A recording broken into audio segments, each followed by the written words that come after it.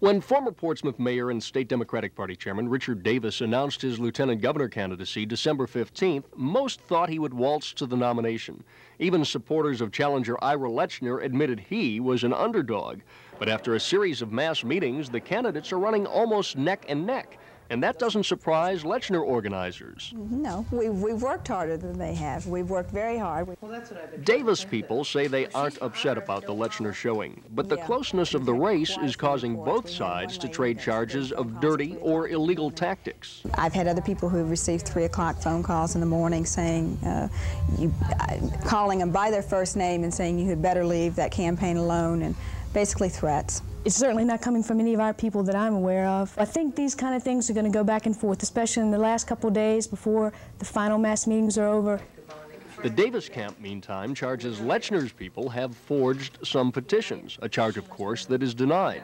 Nonetheless, once you clear away the political rhetoric, there's no doubt that both sides are feeling good. I think we'll get the nomination. Are you going to win? We certainly are.